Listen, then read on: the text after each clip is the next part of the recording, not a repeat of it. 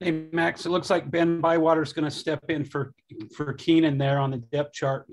What can you tell us about him? What does he bring? What are some of his strengths that BYU fans can expect to see Saturday? First off, it's sad to lose Keenan. We love that guy. He's one of our best contributors, and but we feel confident with the guys stepping up. We got some good linebackers, Ben especially. He works hard. He's worked hard a lot this offseason. He's gotten a lot bigger, a lot stronger. So there's really not much drop off, to be honest. I think we should have it under control in the linebacker room. Obviously, like I said, we're gonna miss Keenan out there.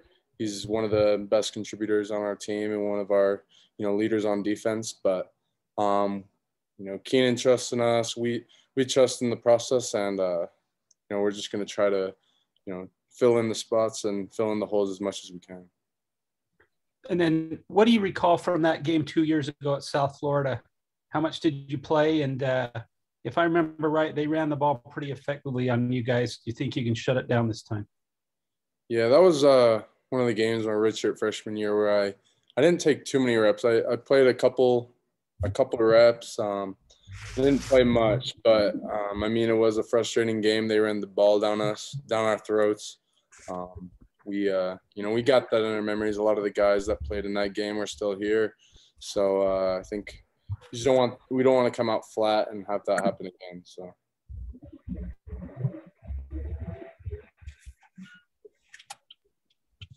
Sean, you're up. Trying to find the unmute button, Max. Sorry about that. Yeah, all good. You think after 2.5 years or however long this pandemic has been, I know Zoom by now, right? Yeah, for sure. I don't know it. Yeah, exactly. Speaking of that a little bit, how do you guys kind of avoid a little bit of a letdown after the last 3 weeks and the last two in particular of everything? I mean, where the stadium's been at and back-to-back ranked opponents and everything that has come with it. How do you kind of avoid sort of dropping off from that and still getting up for a South Florida game and a team that's probably going to be pretty hungry to win? Yeah, like was mentioned before, a couple of years ago, that was right after we beat USC, beat Tennessee. So, it's really in hindsight, it's a similar situation going into the game. I think we've kind of just made us stress the whole season, never, be confident, but not too confident in the fact that, you think you're better than anyone. You can't go into a game thinking you're going to dominate. You got to, play each game like it's going to be a good game, like it's going to be a dogfight, and we know it will be. South Florida, they are a good team. They have some athletes. They can spread the ball on you. So, and like 2 years ago, they ran the ball really well. So I think it's just a matter of, just trusting our responsibilities and taking care of our 111. Okay, let's go Mitch and then Jared. Yeah, Max, a couple weeks ago, earlier this month, you missed the Arizona game. I just asked this because of Keenan's injury. Where are you at health-wise? Are you – and I know that in the season it's probably never going to be at 100%, but are you feeling good with everything that you've been dealing with? Yeah, to be honest, coming into the game against Arizona State, I was feeling pretty close to 100. So, my knee isn't a big factor into, me not performing or whatnot or playing as much. I feel like I'm healthy enough that I will be able to make an impact. But it is just one of those things you got to get used to.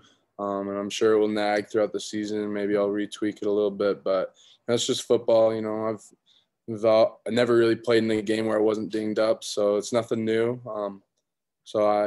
Just ready for it, ready for anything. And there's guys behind you that are always ready on a moment's notice, guys like Drew Jensen as well. Just maybe can you speak to just the depth that's in that linebacker room right now that you guys are all available at a moment's notice? Oh, yeah. Me and Drew, we obviously came in, around the same time, Peyton obviously. But we have a lot of guys that have been here and been in the system for a while and guys that are newer, Josh, some other guys that we feel confident with whoever's willing to step in. I mean, Drew, obviously the last couple of games, he's came in when he needed to, and he made some big plays for us. So he's someone you can count on to be physical and give it his all every play. So I don't think anyone's concerned about, our depth at linebacker. I feel like all the guys are ready to come in and play on a moment's notice. Thanks, Max. Yep. Max, I wanted to talk about takeaways for a second. You guys have done a pretty good job through 3 games. I think you have, 7 or 8 as a team. But there's also a balance to strike there, because occasionally you'll see guys ripping at the ball and then the running back will gain an extra 5 yards, or, you go for a pick and it'll turn into a big play for the other team. How do you find that balance as a defensive player? Yeah, I mean, obviously there's times to know when to go for the ball, when to make a play on the ball, when to go for the strip. And, sometimes it's not that time. If you're the first guy in the play on a tackle, if your guy catches it, it's not always the best time to go for a strip. And I think, after however many years of football for most of us on the team, I feel like we've all kind of, gotten used to that aspect of football is, you take care of your assignment first.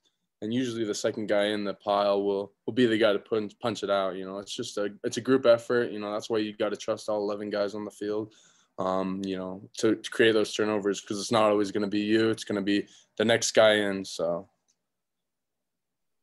it seems like in college football, the turnover prop has become a big deal, whether it's a belt or a necklace or a throne. Or what does that do as a defender? What does that mean if you get a pick or something like that, and you have some sort of a prop to kind of to play with, show off with?